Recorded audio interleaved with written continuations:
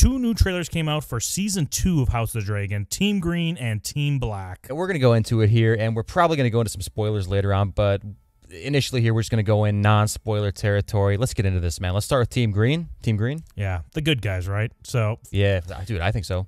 What I love about this trailer is Aegon. I think by far he's the MVP. His swagger, you can see some of his attitude in this. His drip, he gets his brand new like crown helmet. Dude, it's unbelievable. Awesome. I mean, if you're not Team Green, I hope this moves the needle for you. Dude, it's like the upgrade in a video game. Like you already have the crown, maybe you already have the helmet, and then you get that shing little addition to it. Has a little glimmer. It's like, oh, this is the power up. This is the real power. Oh man, it's super good. I can't wait to see him armored up on our golden boy, our beautiful boy, Sunfire, man, the shiniest, most golden dragon in all the land. Ooh yeah. Honestly, dude, I've never been really impressed with any of the designs of the dragons in Game of Thrones or House of the Dragon so far. Like, yeah, Vhagar's big, whatever. Not that impressed. Sunfire better blow me away. Well, we see a little bit of Sunfire, right? Yeah, but it's from a distance profile view. I don't know. It's okay. He's supposed to be so beautiful. I think he might be. Give him some sunlight. Hey, also the Dragon Pit, man. How quick did they get the construction crew in there to repair this place? Number one priority, I guess, for them. They're like, hey, listen, Rhaenys made a big fucking mess in there. Somebody needs to go in there and clean it. And I guess they got to it. Also on Aegon's helmet here, you can just see like a little bit of a dragon up top. There's like a little detail like that. I mean, I wish his armor looked as good as Daemon's. You'd think as king, hopefully they'd have better armor. But I mean, it doesn't look bad. It doesn't look bad. Oh, it doesn't look bad. But dude, I'll tell you right now, there's a lot about Aegon's armor that I like more than Daemon's right here. If you look at it, it does look metal, at least. It has that brushed, worn metal look to it. Not brushed metal, just worn metal. And it's a gunmetal color. I like that a lot more than what they did with Daemon, where it's just so overtly black. Hey, remember, guys, this is Team Black. Like, make his armor like a matte black. It doesn't look like it. Kind of gives me plastic. Dude, strike me down for saying it, but it kind of gives me Witcher vibes a little bit. All right, it kind of gives Witcher vibes just in terms of the color and the way they did it. The silhouette looks amazing. But if you're talking texture and believability as armor, I give it to Aegon. It's just that one shot in this green trailer that I think for sure it looks that way. But yeah, like I like this armor. It looks worn. Even the crown here, kind of matches his armor too as well. I listened to David Lightbringer's breakdown of this trailer, and it's so weird because he's trying to sound like he doesn't know what's going on, which I always think is so cringe when someone knows all the spoilers, like, hey, I wonder if this is going to happen here. I wonder who these two people are walking down there. It's like, listen, I know who they are. I'm not going to fucking mess around with you guys and fake speculate. I'm not going to waste your fucking time with that shit, okay? We know. We all know. So then also, when he's talking on this shot here, which made me like... I was just questioning my life why I was even listening to him. But he talks about this shot here. He's like, oh, I can see why they made this crown the way they did, because they want to make it look like a ring wraith from Lord of the Rings. That's why, guys. I'm like, holy shit. He did not say that. Are you serious? No joke. He did. And I was thinking, like, this has to be a joke.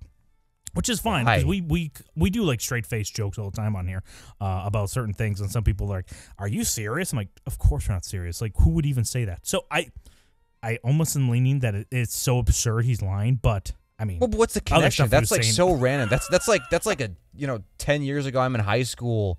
Like, I'm so random joke. Like, those two things are not related at all. What's the relation between a ring wraith and Aegon? Whatever. That's like the stupidest comment. Well, because he's on Dragonback. He's on Dragonback, and I guess he has like a spiky crown. And they're like, oh, then he has this helmet. Okay. If anybody listening to this thinks that there's a connection between the design of this helmet and the ring wraiths from Lord of the Rings or the Witch King, unsub. Please and thank you. Unsub. Or just comment and we'll block you. You don't have to do anything. Yeah, we'll do all the work. Aemon's in this trailer a little bit too. He's good. Not as good as Aegon, but yeah, he has this like, oh, I hope my uncle fights me. Oh, I really hope he challenges me. But I love Aemon, dude. I love Aemon. I do too. But that scene, I wonder what dialogue led up to that at a certain point, because it's like Kristen Cole's just sitting there, and I just feel like Kristen Cole wasn't even talking about it. He's like, Aegon, like, we were literally just talking generic strategy. It's like, I would fight my uncle if it came to it. It's like, dude, we're not even talking about your uncle. Which uncle is this again? It's like, come on. Yeah, definitely on the spectrum if that kind of stuff comes up. He's just like, you know what? I could kill my uncle if I want to. You're like, dude, what the hell are you talking about? Kristen Cole probably just said to him moments before this, your sapphire eye is not that cool. Stop showing people. And then he said, I would fight my uncle if I had to. No one asked. I think at this point, Kristen Cole is so stressed out, too. and that's probably what led him to cut his hair. He needs some like control of his life. He's like, I'm just gonna shave my head or just cut his hair, something like that, like my brother did at my wedding. It was so close to your wedding. Was it the day before, the day after? I don't know. Yeah. Whatever it was about that. Well, he shaved it. He shaved it big time. I don't know what had him so stressed out that week. I don't remember anymore.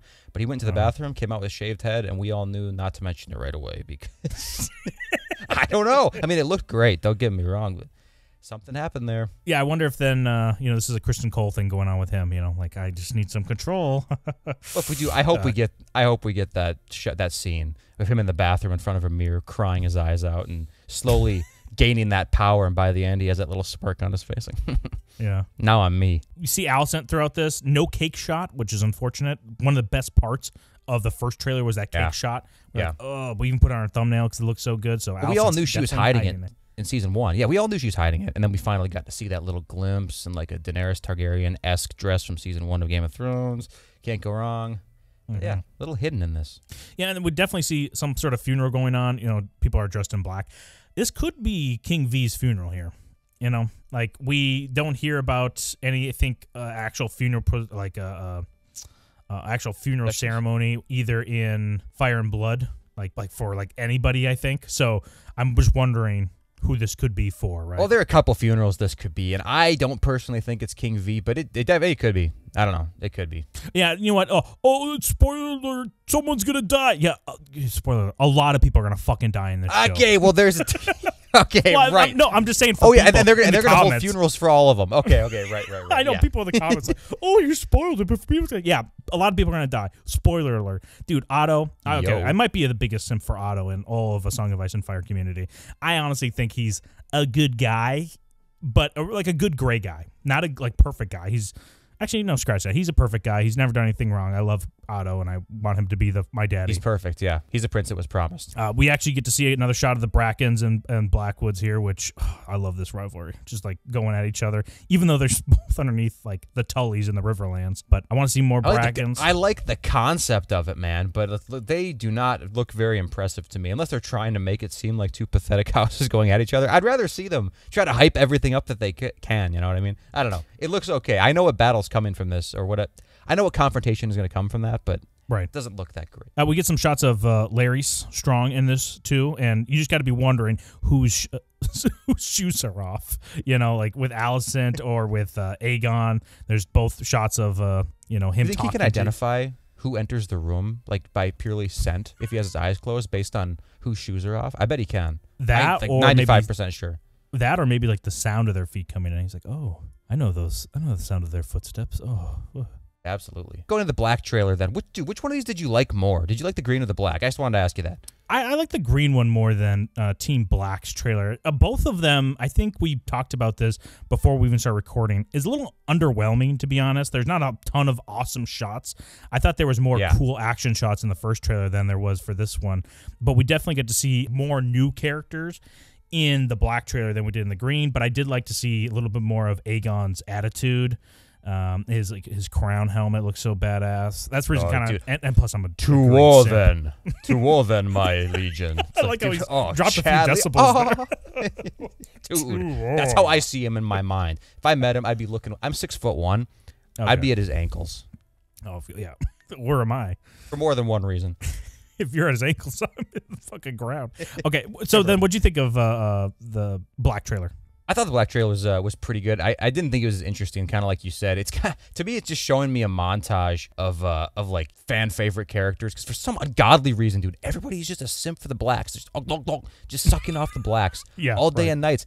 And I'm not talking about the Valerians, but I guess I am now since they're on Team Black. And I know you said that shot of Daemon from earlier is the only reason why the armor looks kind of plasky. This armor looks fine right here. It looks better, but those weird shoulder pieces, those textured ones, they still kind of look off. I'll give it to you, man. The rest of the armor definitely looks more metal and more solid, but something about it doesn't sit right with me. Like I said, the silhouette is amazing. Daemon's long hair. He's got Super Saiyan 3 thing going on. You can't go wrong.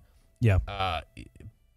But I don't know. Daemon's still cool. I still love Daemon. He's the best character on Team Black. He is the best character on Team Black. Also, his shoulders here.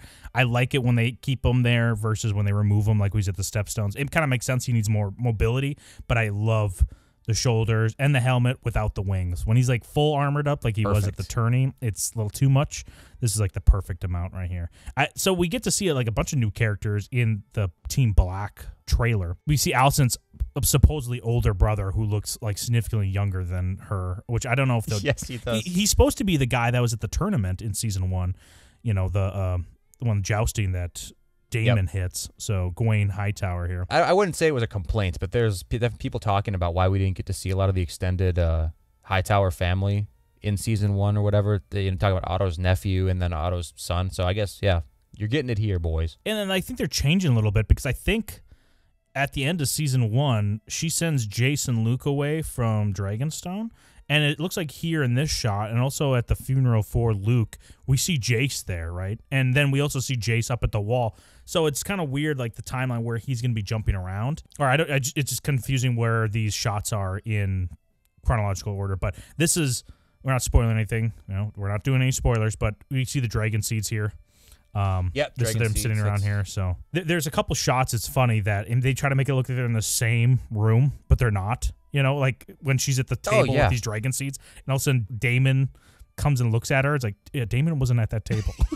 No, he was not. And also, I mean, earlier at the beginning of the green trailer, we see Vhagar swooping down, and you can't see who's riding it. And then they cut to Kristen Cole like riding a horse, as if he's riding Vhagar. It's like, oh, dude, Kristen Cole, the hero of old. Finally, he's arrived. The Dragon Rider of legend. It's like, no. I don't understand those trick shots. You're not fooling anybody. And if that's not the intention, definitely strange. Dude, real quick, I want to say, Corlys is looking rough. I don't know what his deal is in this trailer. He's got sickle cell or what he's got going on, but something happened to this guy. And I'm not talking about the red fever or whatever. What was that place called? Or what was that fever called he had? Yeah, I don't know what it was called. The thing that he had. Belly fever or... I think it was like a nagging wife, whatever fever, because he's like, I do not want to go back. Just tell him I'm sick. I'm going to be out in the seas a little bit longer. Well, dude, what do you expect? I guess, yeah, he probably would look this gaunt after, how long have they been married? Like 20, 30 years of constant mental mind probe domination from the Kingdom of the Crystal Skull. I should have been queen. Like, oh, okay, yes, I know. Rhaenys, we talked about it. We talk about it almost every fucking day. Every day. Yeah. So I think someone else mentioned this on a live stream I was listening to. I do like the brighter colors. Not everything has to be so drab and dark looking. You know, in Song of Ice and Fire, and in the medieval times, the Dark Ages, whatever, they actually had very bright colors. Yeah. Dark Ages, you know, down south. Okay, yeah. But they're very bright color clothes, right? They looked like vibrant. They weren't all just, you know, drabbed. It was black and dark muted colors. But yeah, so I like that Corlys is, you know, his drip's on point here. Also, dude, he has this little, he just handed the queen pin here. Yep. Covered by his dreads. Cool. And I do agree with your color thing too, but it's such like a fine line to ride in like a TV production, you know, because it can come off when it's too bright and whatever. Again, I'll reference again. It can come off like The Witcher if you don't do it like perfectly. And so this is done well. Game of Thrones and House of the Dragon, usually their costume design is like great. So I have faith they could do it. I want to know, like, so you can see the wig too for Corlys. I didn't have an issue with, I guess, the wigs.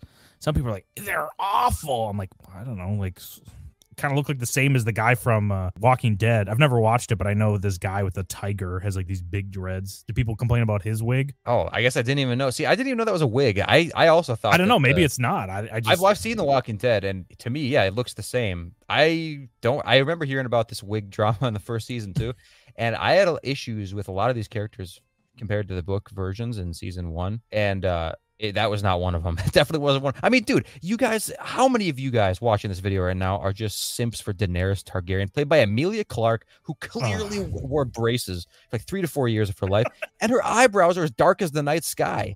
You know, she clearly just bleached her hair. They couldn't just go Thor 1 from the MCU, Thor 1, blonde eyebrows. Dude, underrated. Everybody makes fun of Thor 1, you know, Chris Hemsworth for those blonde eyebrows. They look fucking great. I like that Matt Smith has like no eyebrows, because then it almost looks like he has, blonde hair there. So he looks the most accurate. And also, people are like, "Oh, you don't like that they race swapped their characters? You're so racist." Like, no, listen, I'm literally complaining about every little thing they change. When they don't have purple eyebrow, or when they don't have purple eyes, I complain about it.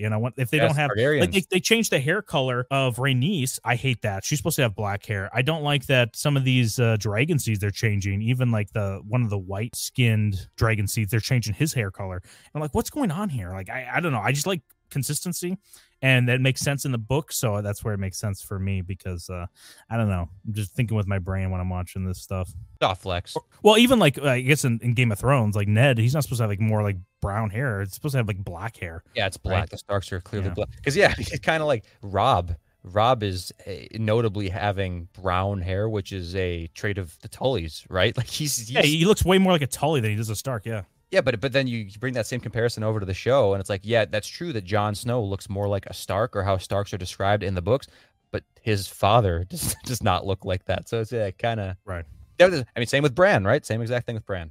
So then in this trailer too, we get to see, most likely it's going to be a Stark here, and you spoiling it, dude. Look at the wall. So the guy on the right is clearly Jace, right? Going up there. And if you're not in all black, and that's Jace, he's clearly not taking the black, or you guys really think he's going to be taking the black? That he's all in black. So the person he's going to be on to the left of is, it looks like it's Ice. You see that? Yeah, it's all right, spoiler alert. Yeah, it's the Lord of Winterfell Cregan here. Yeah, I don't know. Did they mention Cregan in season 1? Okay, yeah, we can say Cregan Stark, right? And he's not even wearing his black cloak. Obviously, it's not a member of the Night's Watch. I guess maybe it could be a special position person or an escort or something down here, but... Oh, escort from Molestown. Dude, they're allowed to have sex. It's not a part of the vow.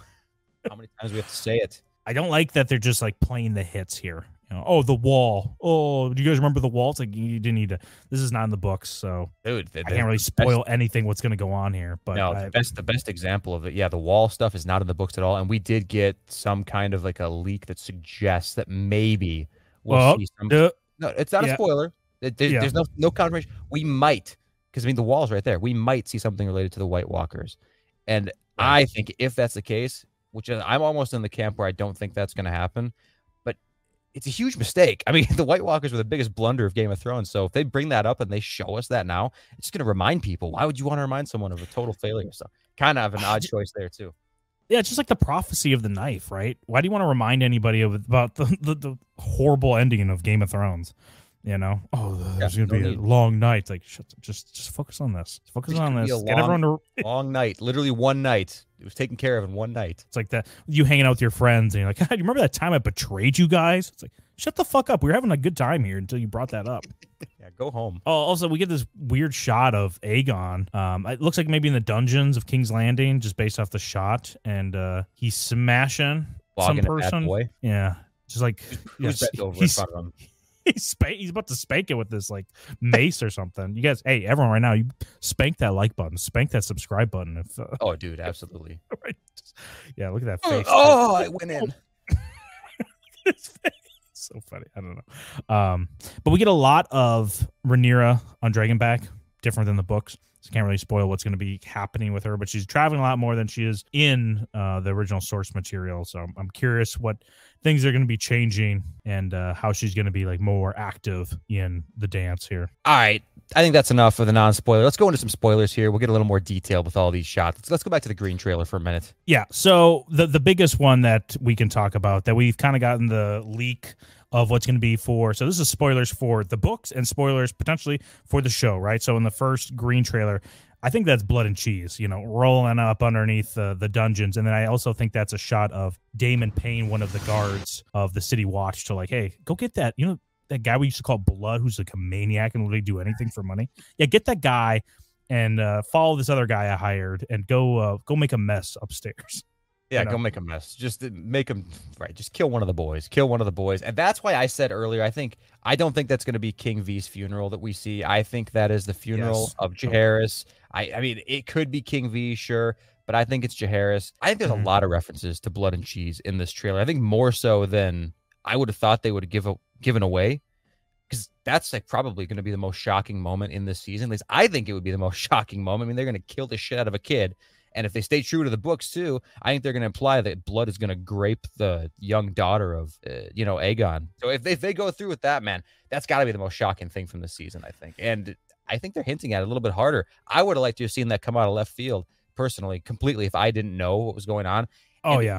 If you're in the Game of Thrones or House of the Dragon online community, there's like next to no chance that you don't know about this event now. Like, how would you? Yeah, I remember in season 1, when House of Dragon was coming out, I didn't re-listen to anything that was, the Dance of Dragons related, right? Anything to do with the Civil War.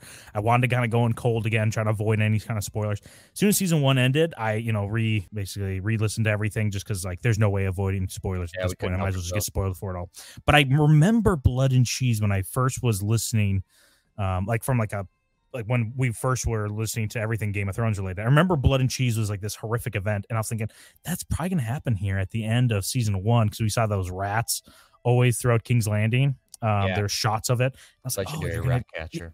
Yeah, I was gonna be like, they're gonna have it right at the end, and I totally forgot about the whole, Aemond killing Luke, to start the Civil War. Or start that was a great event.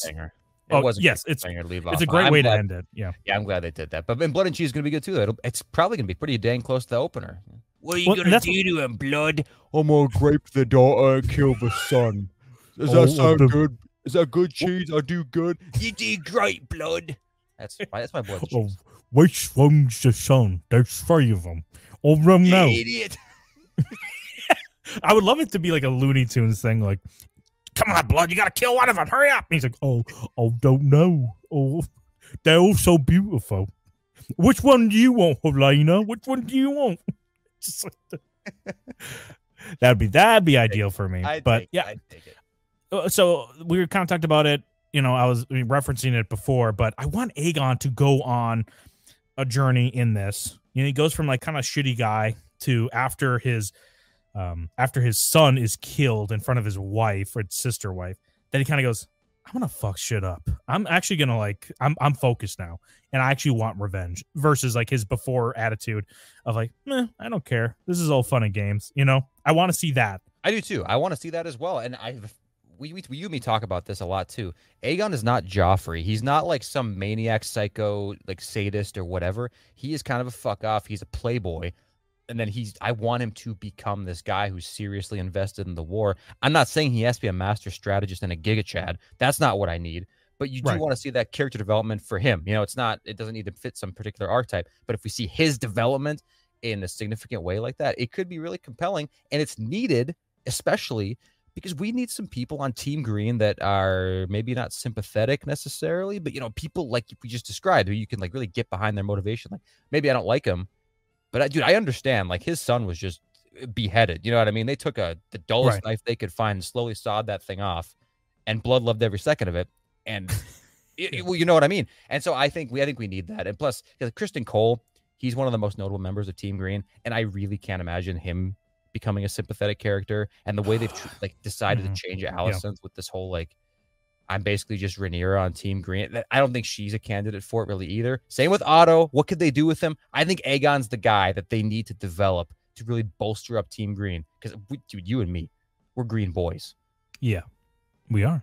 We're Green boys. We're giving people benefit of the doubt. I'm giving people benefit of the doubt on Team Black as well. I like it that it's gray. And I think a lot of people are convinced by the music that's being played in every scene who's the good guys and bad guys, right? Oh, these are the good guys because it's uplifting when Rhaenyra's doing something, but when Alicent's doing something, it's so sinister and evil. And she's also going against Rhaenyra, who clearly, we have a huge focus on within the series. So she's kind of the de facto main character. But Kristen Cole, he should be a sympathetic character, but they mishandle him in certain ways to make him non-sympathetic on purpose. So this show, in my opinion, is black propaganda, and they might argue that the books is green propaganda, but I don't get why people are so maybe put off or don't like the idea of having gray characters fight each other. It's like, yeah, that's fun. Like, cause then it's like, oh, who's right or wrong? It's like, who do I back? I think that's the most brain dead take of all time. Who do I cheer for? I don't know. Rub your brain cells together and start thinking about the logical reasonings why they can't. Characters doing it. Anybody watching this too, let us know in the comments if you were part of any Facebook groups of any of these fandoms. It doesn't need to be House of the Dragon or Game of Thrones, but anything.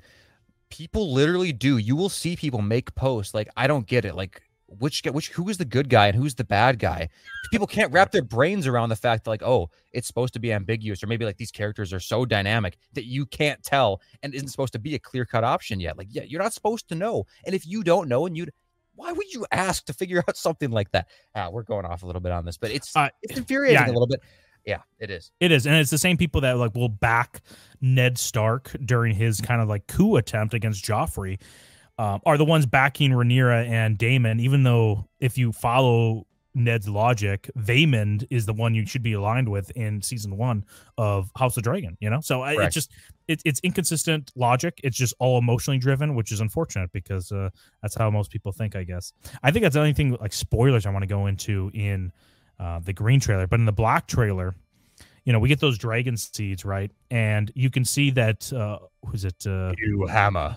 I think Hugh Hammer. Hugh Hammer on the right. I mean, he's the biggest one, so it's got to be him. Oh yeah, with a beard. I can't wait. You know, he has a kind of a fun, like little side thing going on when he goes out to war, and we are spoiling at this point, you know, but when he like rebels and just does his own thing, and I do like the whole thing of like some prophecy he hears about the hammer will take down the dragon. Yeah, and it's like kind of a thing for Robert later. It's awesome, you know. It's like, oh, I know it is awesome. Oh yeah. Okay, this is one thing I don't like. We were talking about the hair, I think, earlier. I don't like that the Hull boys, because we've seen both of them been casted. You know, Adam and Alan of Hull. They have black hair. They have the whatever, you know, black skin like Corlys and, you know, Laenor and Laena. But why the black hair? Just keep the white hair. They have white hair in the what's it called, in the books. Just keep it. I don't understand it. I'm getting confused. I'm getting confused by the black people with white hair. Oh, I don't know which one's which. That's so cringe. Give the audience some more credit. Yeah, give us more credit. I don't understand why they make these choices either. Why would they stop here? See, I mean, look at the table right now. It's not like, I would almost think if in a normal situation, it could be like a budgetary restraint or something like that. But I mean, clearly that's not a factor here. And plus, we have how many of these wigs still going around, and this is probably a wig too, to be honest with you. This is probably a wig. Yes. It's just a black wig instead. So I don't know. I don't even care to think about it because it's so stupid. I don't even know. Like, it's the same with changing Rhaenys's hair color to white. Why did they do that? Just to make sure, you know, like the Targaryen, like she's half Targaryen, I guess. I mean, it's the same with what's his name? What's her name? Emma. You know, King V's first wife. Isn't she supposed to have black hair as well? Or I could be wrong about that. I just know. No, I think she's half Aaron. I think she has white hair, but she is half Aaron, so she's not like a, you know, pure-blooded Targaryen like I guess some of these other characters are, or like way more highly, you know, whatever ratio in their blood Targaryens. But like, okay, so then the first, I don't understand the closest person to us too. This is supposed to be Ulf the White, but he has like a bunch of nicknames because he's like this drunkard character. Again, no white hair, which, I mean, if you have white hair, isn't that the biggest like red flag to people of like, oh, this is Targaryen, this is Dragon Rider. So I guess Rhaenys gets the white hair, but these characters don't. I love to hear the behind the scenes reasoning behind it. I do. They probably didn't even give it any thought. It's just like, well, this will be something a little bit different. So there aren't so many white hair people on screen. Maybe they thought it'd be confusing. Like you said earlier, I don't know. Yeah, and then so Aegon, remember, he's hitting that guy. I don't know if we mentioned this earlier. That I think that's blood. That's blood. He finally found. I think Larry's. You can see him behind him. That he's finding him and just taking out his anger for this guy killing his son. Cool. Yeah, dude. And you know what? I don't blame him. And so this could be the moment we see right here. We're talking about this character shift moment. And I hope that's the case. This could be it. This could be the catalyst that we actually want. And see that Larry's too, man. He's actually a pretty dynamic character. It's kind of like what you said earlier, though, about how they just want to harken back to everything in Game of Thrones, like how Larys is basically kind of like a Littlefinger-esque character, you know? And he is that in the books kind of too, but it definitely feels more different in the book than this feels in the show. And that might not even be intentional. That's just whatever.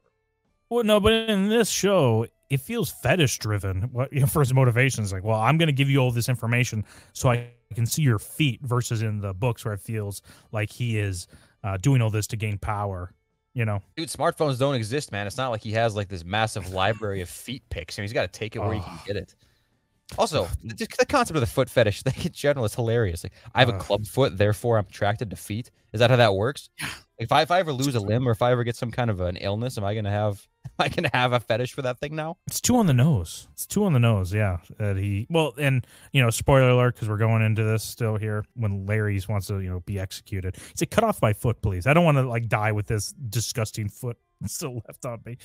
Yeah, he hates his club foot. My foot. Yeah, it's very strange. So we get a shot at the beginning of the trailer too of Rhaenyra, what seems like the remains of Luke. But we see, I think it's just his dragon, is it Erex? And we don't see his body. And in the books, we don't ever recover the body. It's just like we never know what happened to him. So it looks like a bigger, thing on the ground there. It looks might be like the wing or a part of the dragon over there at Storm's End. So still, there might be a Luke is actually a simple Jack out in the Stormlands. We still might have that available. Yeah, to us. that might be the case. Well, sure. I mean, the same thing is true of Daemon, right? Like they never recovered Daemon's body eventually when him and Aemon, go and double-ended dildo each other up on the dragons and die, quote unquote, die, right? Like who knows? They might change all that kind of stuff. And I wouldn't mind if they do that with Luke. It's not like he's still around and he has all this potential waiting for him in the future. So it's still a consequential event, even if he is a simpleton. That's still the death of Rhaenyra's son. So I'm okay with that if they really want to go that route. And I think we talked about it before the spoilers about the White Walkers. So, yeah, in the books, there's no White Walkers and nothing about it, but I just don't care, dude. Do not show me White Walkers, or even they won't show us White Walkers. They might show us whites, right? But like, if they show us a White Walker, that's too much. That's too. Well, if they show us a white, that's too much. Why are they even at the wall? Maybe we could hear about them visiting the wall. Why is he there? Does it matter? Is Cregan like, I don't know if I trust you, Targaryen. Why don't I take you up like a few hundred miles? Like, let's take 2-3 weeks out of our life in the middle of this war, just so I can show you the hardships we go through in the north. Like what's that doing? Yeah. That's not affecting anything. The entire time Jace is up here, I don't care how big of a compassionate person he is. The whole time he's like thinking like, fuck, we got to get back, man. Like my family's dying. It's like, this is a war for the Seven Kingdoms. And Cregan Stark's just being a little bitch like the rest of the Starks. Yeah, I think, they're supposed to have a bro out kind of session up there. So there needs to be some time for them to develop some sort of like, dude, bro, these kind of rules. Like, we should hang out more. So there needs to be that. But at the same time, yeah, because like there's that other storyline, a possibility, because, there's 3 different telling of the events that happen with Jace up there in Winterfell. One of them in him falling in love with, I forgot her name, something Snow. It's basically the bastard sister of Cregan Stark.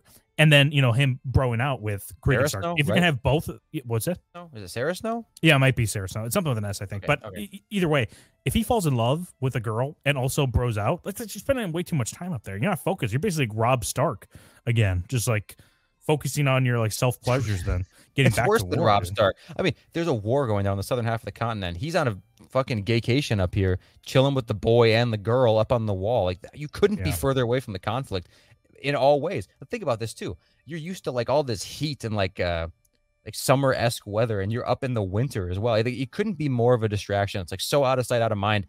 It's crazy. It makes me wonder how much screen time we're really going to see up here. Like how much of the runtime of this season is this going to eat up? If it's a lot, I don't know. It doesn't sound good for me. I hope they kind of move away from the fact that the Black or Team Black is supposed to be so altruistic, like, oh, we want to protect the realm and take the throne because we have the prophecy on our side, and King V really wanted us to be the rightful heirs. So just like so many things are going for Team Black that normies, I'm sure, like, oh yeah, well they're the good guys, they're the ones trying to protect us from the Night King, and we believe in the Night King because we've seen 200 years in the future when Dany has to fight, or whenever Dany, but everyone else has to fight the White Walkers. So I don't know. I just take dude, I completely agree. It's annoying. It's like we say. It's like they're really like choreographing or like telegraphing for the audience. Like, yeah, the blacks are the good guys and the greens are the bad guys. And the only thing we get, it's just so skewed because like the Team Black is overall meant to be portrayed as like lawful good, really. And Rhaenyra is like totally justified so far. She's not even fat. She's not even the obese. Queen, check out our video where we're begging for Thickums Rhaenyra. Dude, absolutely. She is supposed to be fat as fuck. Like, oh, whatever. Anyway, they're supposed to be portrayed as like this lawful good. And then Daemon is like that little tiny counterbalance where it's like, oh, see, they have like an anti-hero or an anti-villain in their thing, like wild card. It's like, that's not enough. Meanwhile, You have the Greens, who are supposed to all be portrayed as like these basically self-interested villains. And then the only counter to that you have is Alicent, who genuinely believes that on his deathbed, King V legitimately changed his mind to Aegon. And we know that's not true, but we're supposed to believe that Alicent believes that. And so it's like, that it just doesn't jive. And that change right there in a vacuum, I'm okay with that change actually for Alicent if they really wanted to go that route, but not at the expense of making all of Team Green like completely evil and non-sympathetic. Like if they were going to do anything, if they got my way, there would be a lot more sympathy on Team Green, like we were talking about with Aegon. Make Aegon that sympathetic character, and then keep Alicent as like the ruthless bitch, but it's kind of in a powerful way, how she's supposed to be. And they should have kept the age difference between her and Rhaenyra as well. She was given hanky-cranky happy endings to the old King Jaehaerys well into the later years of his life. That's probably the last thing that happened to him before he died. And in this, it's like, she would have had to have been like 8 years old when he was alive. So seriously, it just doesn't jive. Some of these changes don't make sense. Well, also the banners, right? They have which I like the Team Green's banners. Like, so in the books, it's supposed to be a gold dragon on a black background. In here, it's the gold dragon on the green background to like more emphasize the green team, which is fine. That doesn't bother me. Good. What bothers me, though, is that Rhaenyra just keeps her colors the same, because the whole reason why they even changed their colors is because they're killing their own guys out there, because everyone's black and red. You know, both parties are claiming to be the true Targaryens. So if Team Green moves away from it and Rhaenyra keeps her sigil the same as the authentic or the original Targaryen sigil, it just like makes, again, it's like iconography for the viewers to look at it and go, oh yeah, they're the real good guys, because they're like the same, the true Targaryens. So, and I understand why they don't want to do the exact book one where it's like it's quartered, where you have two Targaryen sigils with Valerian sigil of the seahorse, and then also the Aaron blue in one other corner. That's really busy. But what they could have done is something like with that Joffrey has in Game of Thrones, where you have the lion and the stag are kind of like holding hands, or they're like kind of facing each other, right? You could have done something like that, and people weren't confused by that when you had 3 Baratheon sigils going on in season 2 of Game of Thrones, with Renly's, Stannis's, and Joffrey's, all Baratheons going after each other. Just kept them different color schemes. That's all you have to do. Yeah, and that's that's a sad part too. Is like in a vacuum, the whole banner change thing. It'd probably be like cool to me because again, I think the green behind the gold looks really cool. I think it's a great color scheme. It makes it different enough, but we just know now because of like how skewed it is. We just know that's the way it is, and it's. And you know what's funny too about the book version of all this? We talk about making the greens more sympathetic, but that's not really how it was in the book. If anything, they just had Team Black being more malicious, right? Like Team Black seem more unreasonable, so that would work as well. I guess if the show really wanted to make itself unique, that's what I'm talking about. They could have had Team Black kind of stay as this kind of good-ish team, and then just make Green also a good-ish team, versus the book where both are pretty like non-sympathetic, and it's kind of fun to see them clash heads. So I don't know. That's kind of where I stand on the whole thing. Yeah, I mean, let's be clear. We're excited for season 2. I'm excited. Cannot wait. I love this universe. We have a whole channel dedicated to this. I can't wait. Break down every single episode. Let us know if you want us to go through. If you got this far, you're the true guys here. But let us know. I think we're going to make a poll, too, about rewatching season 1 of House of Dragon because we love it so much. But, yeah, we really like it. It's just we know it could be... Like, we know the source material now, and we know the direction in which they're kind of bending it away. So then when you see those bends and certain depictions are bending that way, you immediately get some sort of like narrative push by the show writers that I'm like, and one of them left. So hopefully that might have been some of the influence on like making Aegon so unreasonably bad.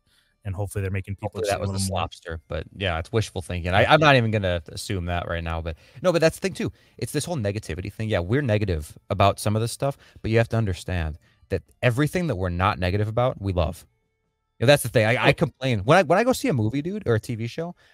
I air my grievances. The first thing I do with the guys, right, or my wife, is I complain about things I don't like. But what people don't understand is that even though I'm complaining about every single little nitpick that I hate, everything else I liked, everything else I liked. I wasn't okay with it. I liked it. So there's actually a lot more positivity in most things, unless I say I hate the whole fucking thing. It doesn't happen very often.